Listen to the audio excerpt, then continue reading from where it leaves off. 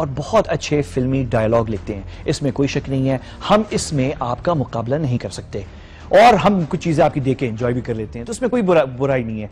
Films अच्छी बनानी चाहिए, डायलॉग अच्छे होने चाहिए, लेकिन फॉरेन पॉलिसी में ये फिल्मी डायलॉग और फिल्मी जो ये हरकतें हैं ये चीजें नहीं आनी चाहिए।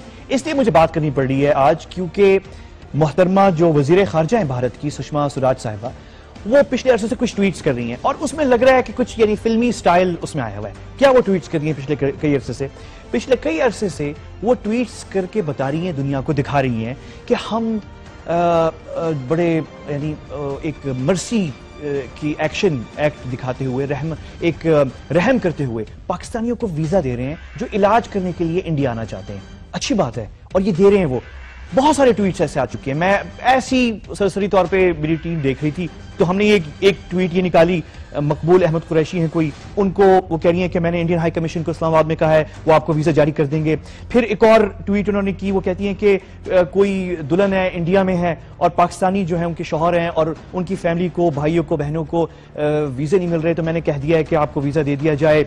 फिर उसके आगे जो है हिना है कोई, वो हाथ जोड़ रही थी, ट्वीट कर रही थी, उनको फिर कहती है कि नहीं आप हाथ ना जोड़े, आप बताएं मसला क्या है। वो मसला बताती हैं, फिर उनको जो है वीजा जारी हो जाता है। फिर 2 मासूम बच्चे हैं, अनमता फर्रुख और साहिर 7 और 6 साल के, उनको वीजा जारी कर देती हैं। इस तरह देखिए आगे कोई शहाब आसिफ साहब हैं, मंसूर बागानी साहब हैं, इस तरह के बहुत सारे हैं जो हैं वो ट्वीट्स। अच्छा, वो इंप्रेशन ऐसे दिया जा रहा है जैसे कि ये कोई यानी कि कोई एक्स्ट्रा चीज पाकिस्तान को कोई कंसेशन दी जा रही है। मतलब एक तो अच्छी इस तरह के काम करना, किसी पे मर्सी दिखाना, ये तो पाकिस्तान भी कर रहा है। आपने एक कातिल भेजा कुलभूषण यादव जो पाकिस्तानियों के कत्ल में मुलव्वस है, पता नहीं कितने उसने दहशतगर्द धमाके करवाए पाकिस्तान में और पता नहीं कितने मासूम पाकिस्तानी कत्ल हुए थे, और हम भी एक मर्सी दिखा रहे हैं। हम उसकी जो माँ हैं और बीवी हैं उनको यहाँ पे रिसीव करें, मिलवा रहे हैं, और एक ये मर्सी एक्ट है, आप भी कर रहे हैं। लेकिन आप तासुर ये दे रहे हैं जैसे कि आप इंडिया जो है अपनी जेब से पैसा खर्च कर रही है, इंडियन गवर्नमेंट अपनी जेब से पैसा खर्च कर रही है, और ये इन बेचारे मासूम पाकिस्तानियों को आप बुला रहे हैं और उनका खर्चा सफर करने का, उनकी रिहाइश और उनका जो इलाज होगा वो इंडियन गवर्नमेंट और मोहतरमा जो वजीर खारजा है इंडिया की, वो अपनी जेब खर्च से जो है शायद ये कर रही है। फैक्ट ये है कि इंडिया में जहां आपके बहुत सारे इंडियंस उनको इलाज मुयसर नहीं है और बहुत थके हुए अस्पताल हैं आपके पास,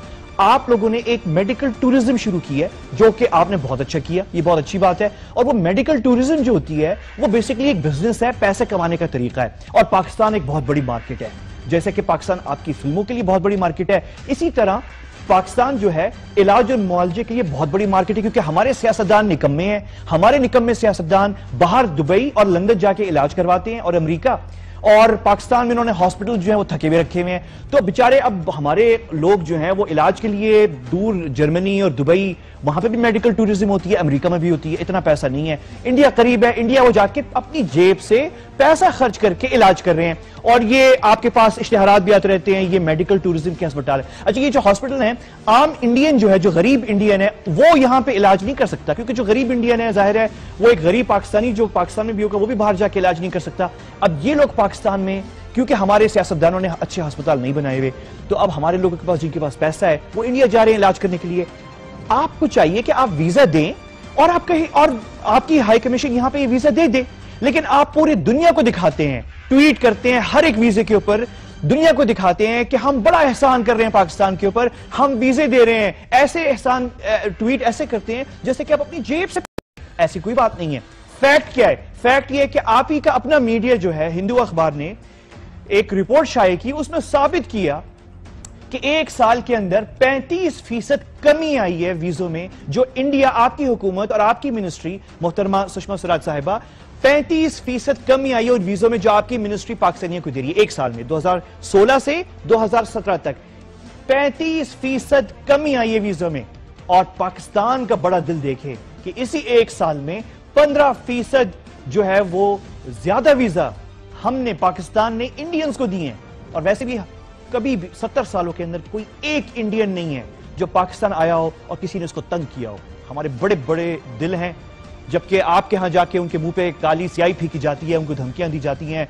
हमारे आर्टिस्ट जाते हैं तो उनको परफॉर्म नहीं करने दिया जाता। हमारा एक नाबीना प्लेयर जो है चला गया आपके एक शहर में, तो उसको गलती से जूस के अंदर तेजाब पिलाने वाले थे, अल्लाह ने उसे बचा लिया। तो बड़े दिल हैं, ऐसी कोई बात नहीं है।